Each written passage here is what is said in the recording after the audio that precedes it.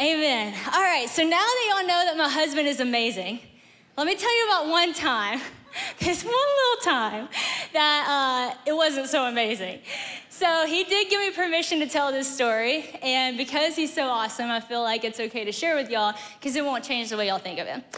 So back when we were dating, we're about 6 months in at this point, and we already are through the I love you stage. We love each other, okay? 6 months in, we already knew this is who I want to marry. We were going kind of fast, but we knew. So there's this one night, we're on a date, and Christian and I were long distance, so he was back from Auburn. That's where he went to college, and we're having a date. Let's go, War Eagle. So we're having a little date night, and as we're talking, he's telling me about how one of his best friends just started dating someone, and he was so excited about it. And I was like, oh, that's awesome. And I was like, well, I got to go follow her on Instagram because now we're going to be best friends, right? So I go to her Instagram page, follow her, and somehow, instead of being on her actual feed, I was on her tagged photos. So the first picture I click on was her last photo that she was tagged in. So I start scrolling, and I'm like, this is a different girl's page, but whatever, now I'm already into it. So I'm looking at the different pictures, and as I'm scrolling to about the 6th slide in this series that this random girl posts on her Instagram, I see a picture from 2 weeks ago of my boyfriend's arm around this random girl I don't know. And I'm like, hold up. So we're just eating dinner. I'm eating my fried rice, looking at this, and I just look up and go, who's this? And where is this? And what is this, right? And he goes, this first thing he said, y'all, he said, I told her not to post that. I'm like, wait, what? I'm like, this was bad and now it's real bad. And so I'm like, well, you excuse me as I go to the bathroom because I just had to gather myself. So I come back and I'm like, hold up. Okay, so first of all, I don't know who this person is, but second of all, you told her not to post this, so you know this is bad. And he's like, well, it was really no big deal at all. I mean, literally, it was all my friends, and it was her going away partying, and we've known each other since high school, and it was literally not a big deal at all. And I'm like, yeah, okay, cool. But why did you tell her not to post it? If it's not a big deal, if it wasn't anything, why didn't you tell me about it? If it wasn't anything, why would you tell this girl not to post that? And clearly, she did post it with the instruction to not post it, so what is that saying? You see why I'm struggling here, right? You see why every girl in here is like, yes, girl, yes. He is like, yes, keep digging. So I keep digging, I'm like, there is something here. He never lets up. It's no big deal. I promise it was not a big deal. I told her not to post it because I just knew if you saw that it would look like a big deal, but it wasn't a big deal. Yeah, okay. Well, weeks go by. I'm still bringing it up. And we're in the car. Why did you tell her not to post it? We're in the movie. Why did you tell her not to post it? I mean, why did you, always, why did you tell her? Then finally, I was convicted. Love keeps no record of wrongs, so I had to let it go. I'm like, whatever. I will never know why this mystery has happened. But if I'm gonna love this man, I must let this go.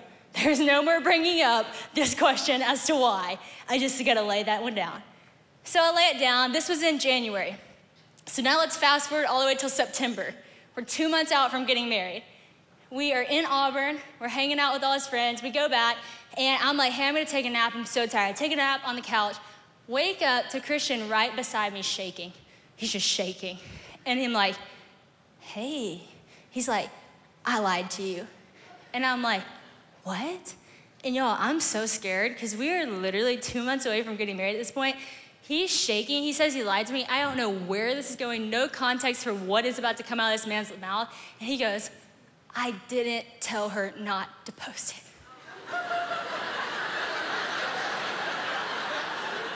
I'm like, what?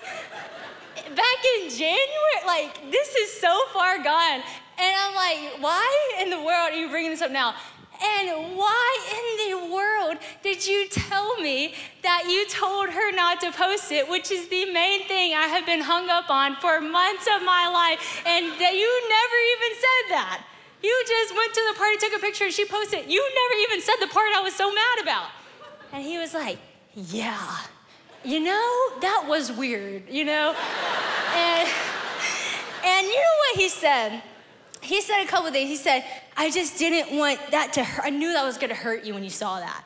I didn't know, I never would have thought she was gonna post it, and I didn't want that to hurt you, and I thought it would have sounded better if I told you that I wish it didn't happen.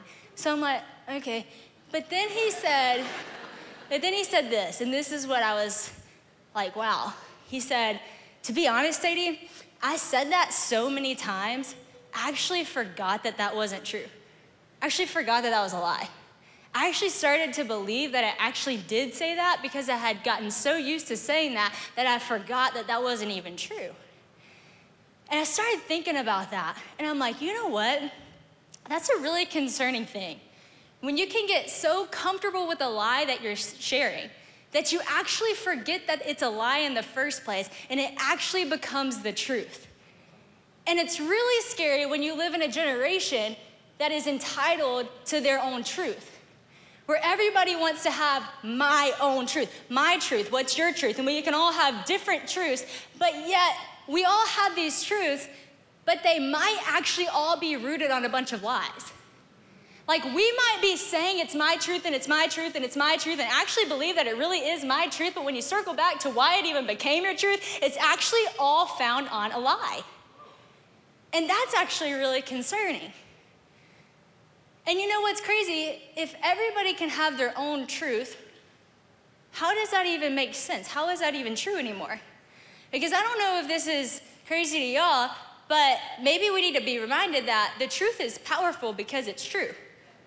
Isn't that true? Like, the truth is only powerful because it's true, but now it doesn't even have to be true. If it's your truth, no one can argue it. Urban Dictionary's definition of my truth is literally this: a non-negotiable personal opinion. That's the top-rated definition on Urban Dictionary for my truth, a non-negotiable personal opinion. And the reason why it says my truth is so popular is because people can argue your opinion, but no one can argue your truth. And that's really scary. That we are so entitled to our opinion that instead of even saying it's just an opinion, we're now saying it's our truth so that no one can tell me anything different. There's two verses in Proverbs that come to mind when I think about this and the problem this is. One, it says, a fool is right in their own eye, but the wise listen to instruction. I don't want to be a generation of fools that just think we are so right, you cannot tell me I'm wrong, and I'm going to prove that by saying it's my truth, and you can't argue the truth because the truth is the truth. There's another one that says, there's a path that seems right to a man, but in the end it leads to death. So there is a path that can seem right to you, but that doesn't mean you're on the right path. In the end, that can lead to death. I wanted to remind y'all tonight that there is a big difference between my truth and the truth. There is a big difference between your truth and the truth. And the power of the two are way different. The power that your truth holds compared to the truth is completely different.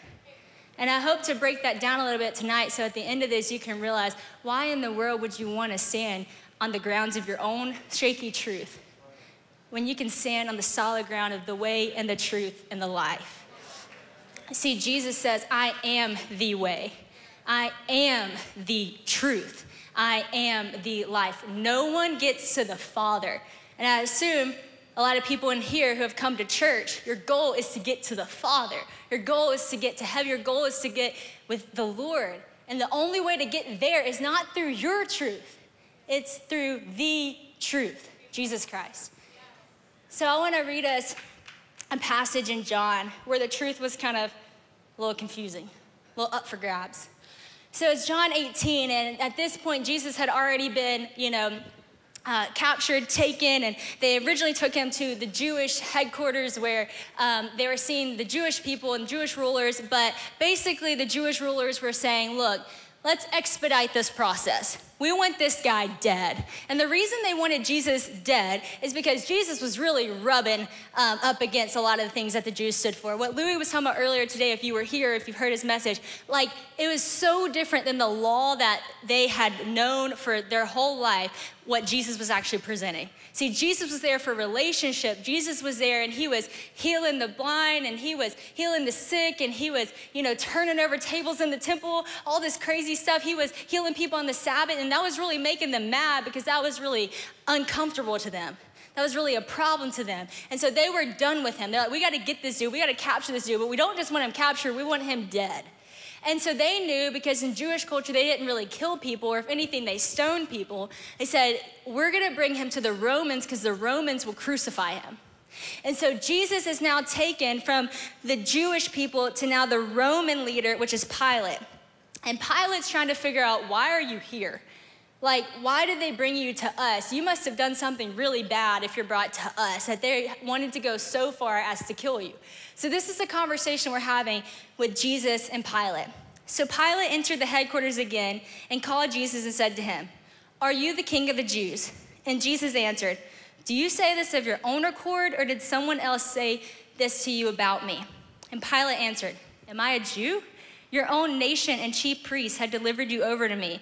What have you done? So he's like, what have you done? You must have done something terrible.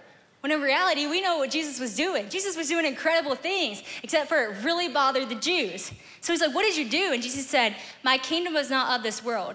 If my kingdom were of this world, my servants would have been fighting that I might not be delivered over to the Jews. But my kingdom is not of this world.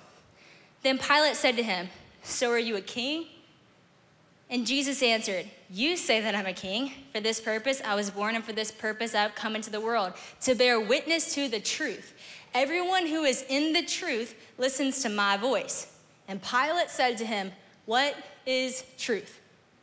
So Pilate's like, well, what is true? And you see his predicament. This is obviously confusing, because here are the Jews saying, this man's so bad, he needs to be crucified. And here's Jesus saying, my kingdom's not even of this world. I'm not here to fight you. If my kingdom was of this world, then my servants would be fighting for me. I'm just here to bear witness to the truth.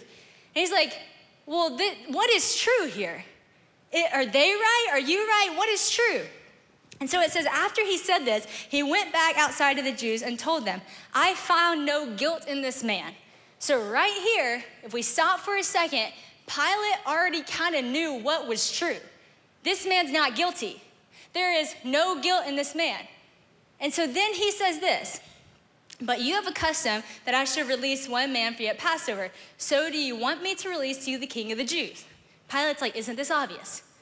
You can release one man, isn't this obvious? Because this man's not guilty, this man's innocent. I really find no guilt in him. Should we just release him? And then they cry out, not this man, but Barabbas. And Barabbas was a robber. Now, y'all, I think we hear that story so much, and you already knew that was gonna happen. You already knew that they released Barabbas and not Jesus. But if you think about it, that is crazy.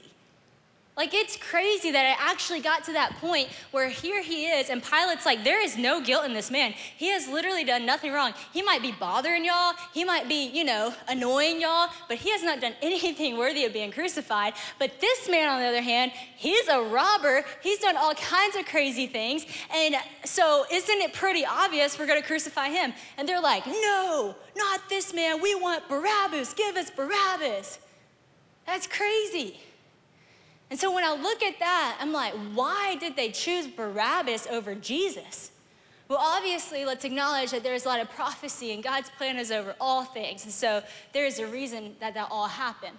But if you think about it from the crowd's perspective, why did they choose Barabbas? There are two things I want us to look at. One, I think because it had a lot to do with their feelings. And here's the thing when it comes to your own truth. If your truth is going to be measured on the basis of your feelings, it will always choose what is most comfortable in a moment. It's always going to choose what is most comfortable in a moment rather than what's best for you in the long run. So essentially they were saying, we would rather have Barabbas because we can't handle what Jesus is doing. We cannot handle how annoying this is that he's doing all the things against the law. We'd rather have the one who will literally destroy our city. We'd rather have the one who we'd rather have it more comfortable in the moment when it's best for us in the long run. And when you look at that story, you're like, that's crazy. But when you think about in your own life, we make decisions all the time based off of what's comfortable in the moment as opposed to what's best for us in the long run. You see, we know it's probably not a good idea to go out with all our friends and go drinking and partying and all this stuff. But it's more comfortable in a moment to just go and hang out with everybody and deal with the consequences later, right? It's more comfortable whenever, you're feeling like going on the internet and numbing yourself and looking at social media, even though you know later it's gonna make you feel terrible. It's more comfortable to look at pornography. It's more comfortable to be in that relationship. It's more comfortable to do things in a moment than it will be in the long run. And so if you don't have a basis of truth that is outside just your personal feelings, you're always gonna wanna choose the thing that's most comfortable in a moment. You see, there's a difference between objective and subjective truth. I've been kind of reading this and learning about this. And I know it seems silly to just dive into this conversation, but I think it's worth the reminder. So let's do an analogy. Let's say Olivia, in this analogy, is gonna represent someone who's gonna stand on objective truth. And let's say Sally, in this analogy, is gonna stand on subjective truth. So Olivia goes to Dancing Goats this morning coffee, and she goes, Sally, that is the best coffee in the world. It's the best coffee in the world. And Sally goes, no, Starbucks is the best coffee in the world. And they go, well, we can't both be right. So let's Google what is actually the best coffee in the world, voted by everybody in the world. What is the best coffee? And as they Google this, they see that Buddy the Elf is right. That the place in New York City has the best coffee in the entire world. Who knew? He was right the whole time. And what Olivia does with that information, she goes, man, Dancing Goats was really good.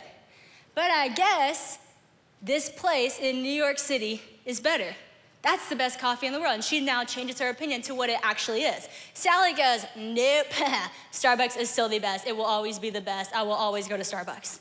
You see, what Olivia was able to do is she was able to say, even though this feels the best, even though that looked the best, even though I thought that tasted the best, what is actually the best is this place in New York City. So I'll forget what I think I know is best, and I'll actually hold true to what is best, and I'm gonna go to New York City to get the absolute best.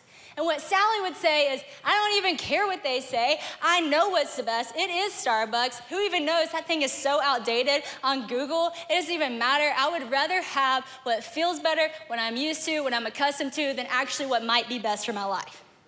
And you see, that's what we do sometimes with Scripture. We're like, yeah, that might be good, but how outdated is that? I would rather go off of my truth because I know what's best for my life. I know the decisions I want to make for my life. Who cares what they say? I know.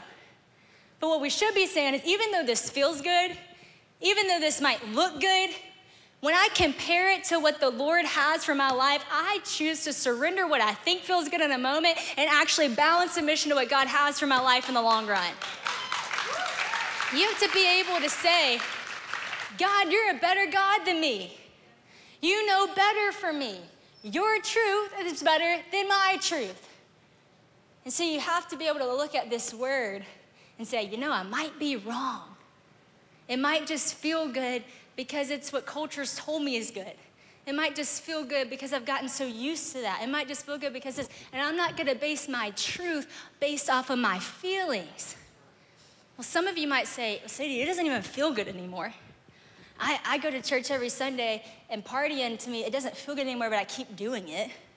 It doesn't even feel good to me anymore to look at my phone, but I keep doing it. It's not my feelings, I just can't stop. I had a moment the other day with a college student that I'm really good friends with, and I kind of heard about some of the decisions she was making with her life. I know she's a believer, and we're good friends, and so I said, I'm gonna go talk to her. So I went and talked to her. I said, hey, friend, I've been hearing some of the stuff that you've been doing. And I said, what's up with that? You're better than that, And she said, wow. She said, I'm so glad you said that to me. She said, because I've honestly just been really confused. She said, I know that's not good for me, but all of my friends who are also Christians are doing it, so I've kind of just gotten to the point where I'm like, I guess it's not that bad. And I told her that, I said, you cannot compare convictions to anyone else. You are responsible for your convictions. You are responsible for the way that the Spirit moves in your heart to deny your flesh and say yes to the Spirit. There was a moment, my sister Rebecca, she's so funny. She's from Taiwan, but she's lived here for a long time. Gosh, she came when she was 16, and now she's in her 30s, married, has 2 kids, and she's just awesome. But one day she came over, and if anyone's been to Louisiana in the summer, or y'all are from Georgia, y'all get it, it's hot, okay? It's just real hot. She walks over one summer day, it's so hot, and she got on a jacket and a scarf. I said, Rebecca, you hot? She said, yes, but I can't believe how cool it's been lately. So what do you mean? It's hot. What do you mean it's been cool lately? She goes, no, I mean, yeah, I guess I have been feeling that, but my weather app's been saying it's 70 degrees. And I said, well, Rebecca, that's weird that your weather app's saying that, but when you walked over here, did you not feel that it was definitely not 70 degrees? She said, well, yeah, it did feel hot, but my weather app just keeps saying, I've been wearing my scarves and my jacket. I said, Rebecca. So I looked at this girl's phone. My sister's phone was set to a different city. But Rebecca, instead of going outside and saying, it is hot, and actually trusting what she knew was right, she instead trusted what her phone told her. So instead of actually dressing cooler because she knew that was right, because her phone said it was 70 degrees, even though it was based out of a totally different context, she chose to believe what her phone said rather than what she actually felt. And we do that all the time. We get into situations, and even though our spirit is turning, we're like, something is not right because culture says it's right. We're like, well, I guess it's okay. Because culture says it's, because everybody's doing it, because they're a Christian too, I guess it's okay, even though everything in our spirit is saying this is not okay. And you know why you have that and not everybody else does? It's because if you are found in Jesus Christ, the trajectory of your life, this is not your home. Like, you're heavenward bound. Like, if you believe that Jesus Christ is actually the Son of God, and he has saved your life, he's forgiven you of your sins, and that Spirit of God has come down and he dwells within your life, then of course you're gonna look different than the world, as you should. It's gonna feel different. You're gonna be convicted of things other people are not gonna be convicted by. But it's up to you to trust your convictions. No one else can do that for you. Only you can do that. You're responsible to discern the Spirit. The next thing that I see in this story is so interesting. Why would they choose Barabbas? Why would they choose Barabbas over Jesus? I think the second thing is because the majority did. Because the majority chose it. Just like I'm just saying, because the culture did it, because the world did it, because everybody else was doing it. It just seemed like the right thing to do. Why did Pilate say, okay, I'll let you have Barabbas instead of Jesus? Because everybody else was saying it. And if you don't have a solid truth that you're standing on, your truth will form to whatever the majority says is true. Your truth will form to whatever TikTok tells you is right. Your truth will form to whatever the headline of the news says. Your truth will form to whatever politics you catch wind of. Your truth will, form to whatever Instagram's trends are. Your truth will form to what the majority says is true if you do not have a solid foundation of truth. I was on Instagram one day, and I was seeing this influencer that I love to follow. She always has cute clothes, cute little family. So I'm scrolling through her story. And I was so caught off guard by this story because I was so with her at the beginning of it. So she starts the story off by saying, I was watching the Wonder Woman movie the other day, and I'm like, love Wonder Woman, totally here for this. And she's like, and it was just so good. And I was just so empowered by watching this movie. And I thought, this is so great because I felt like what every little boy must have felt like when they were watching Superman. And I was like, yeah, that is cool, that's awesome. We have Wonder Woman, that's great. So I'm following her, we're tracking. Then she says, and then I thought to myself, maybe that's why I don't relate to God. Because he's a man. And maybe because he's a man, that's why I don't relate to him. And then I'm like, hold up, that took a turn. And then she's like, but then I started doing some research, and I found about this thing called Heavenly Mother. And it's just been so great. So I've been praying to Heavenly Mother, and I got my kids on it. They're praying to Heavenly Mother, and it's just been so empowering for our family. It's just been so great. And I'm like, whoa. So then she leads it up to a little Q&A. If anybody has questions, please ask. So a lot of people had questions. Some people were like, this is awesome. I'm so glad you told me about this. I've been struggling with that too. I'm gonna pray to Heavenly Mother. And then someone literally asked her, I'm so glad she responded to it so I could see this. They said, that's really cool, but where does it say this in scripture? And she literally on video says, well, I haven't actually found it in scripture yet, but if you guys do, please let me know because this has been awesome. And I'm like, wow, that's crazy. And she's leading. She has millions of followers, and she's sitting here telling all of her fans about Heavenly Mother and how empowering it is if you're a female and you can't relate to God. And I'm sitting there and I'm like, man, there's so many things I want to speak to with that. First of all, I just want to encourage you. This is the big difference in my truth and the truth. My truth is always seeking your own empowerment. But see, the truth, when I bow to the truth, I am not looking when I pray to God for my empowerment. I'm calling upon the power of God. See, I don't need to be empowered. I need God's power in my life because in my greatest empowerment, I cannot do the things I am desperate for God to do in this world. So I don't need to be empowered. I need God's power. And when I have God's power, man, yes, I feel empowered, but it's not about me. It's about God. The second thing that I thought was crazy about this is, again, the reason the truth is powerful is because it's true. The reason praying to God is powerful is because there's actually a Father in heaven who responds to his children's prayers. That's why it's powerful. In our world, we want to come up with all of these different things and manifest things and Heavenly Mother and this and that. But y'all, we're losing the power. And warns about this in scripture in 2 Timothy 4. It says, for the time is coming when people will not endure sound teaching, but have itching ears, and they will accumulate for themselves teaching to suit their own passions, and will turn away from listening to the truth and wander off into myths. I mean, it says it right there in scripture. This is gonna happen, but you have to have the ears to hear that, because if you don't, you're gonna be scrolling through Instagram and say, well, that's a great idea. That makes sense. Maybe that's why I don't relate to God. But you say, no, that's not true. I can relate to God because God made male and female in his image. God knit me together in my mother's womb. Yes, I can relate to my Heavenly Father. You have to back that up with truth. And if you're questioning it, then read it in scripture. She said, I haven't found it in scripture. Look, I would give her that if we didn't have Google. I'd be like, it's a big book. It might take some time to find it. I'm scrolling through Heavenly Mother. But you can literally, you can Google this. So I took it to Google myself. Fact check, why not?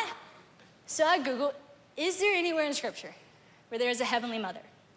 Did not find that. But in Jeremiah 44, there's something called the Queen of Heaven. And I felt like this was actually a relatable thing to read. So first of all, in Jeremiah 44, God's basically speaking to these people in the city of Jerusalem with Judah, and he's saying, y'all have gone totally astray. The reason why all these bad things are happening is because y'all have been sacrificing other gods, you've been calling upon other gods, and that is why y'all are in the trouble that you're in. Obviously, that's paraphrasing. Go read it for yourself, but that's basically what God was saying. But then, this is their response to God whenever God says this. Jeremiah 44:17. But we will do everything we have vowed, making offerings to the Queen of Heaven and pour out drink offerings to her as we did. Both we and our fathers, our kings, our officials. Once again, you see the majority rules thing here? We all did it. We're all praying to Heavenly Mother. We're all praying to the Queen of Heaven. We're all giving all these things to the Queen of Heaven. Then it says, for when we were praying to the Queen of Heaven, we had plenty of food and prospered and saw no disaster. But since we left off making offerings to the Queen of Heaven and pouring out drink offerings to her, we have lacked everything and have been consumed by famine and sword. So basically, they're telling God, no, you don't understand. When we were praying to the Queen of Heaven, everything was so good. Everything was going so right. It was great. We had all this stuff. But then when we stopped praying to the Queen of Heaven, now we don't have everything. So they're telling God, no, I think you missed it. Everything was good when we were praying, but now it's not good. And God's like, that's exactly what I'm saying. Because she wasn't responding to y'all. And one commentator said of this, I thought it was so good. They said if they had even the slightest understanding of spiritual things, they would know their analysis is crazy. Things were going great when we were, going against God and praying to this queen until the judgment of God came. You see, sin is often good until the wages of sin are paid death. Sin is going to feel good in the moment. It's gonna feel good when you're doing it, when everything feels comfortable, when everything feels right, when everybody's doing it, it's gonna feel good until the wages of sin are paid death. There is a path that seems right to a man, but in the end it leads to death. It might seem right, doesn't mean it is right. Like tonight, if we got all the donuts in the world in this room, and we all ate them like crazy, no holding back, eat as many as you want. Seriously, everybody went crazy. It would be so much fun. And we would have a heck of a time. We would eat so much donuts, we'd be laughing, it'd be fun. But tomorrow, we would feel absolutely horrible. And you know what nobody would say?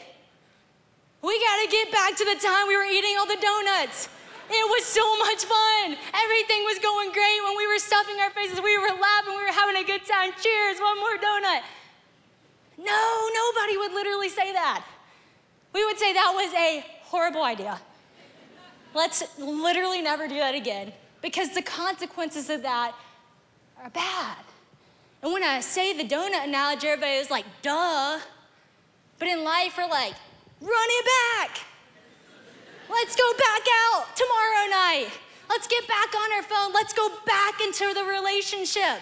Let's go back to when it was good. Don't go back. Don't go back. Empty promises, false truth. It's not real. No power in that.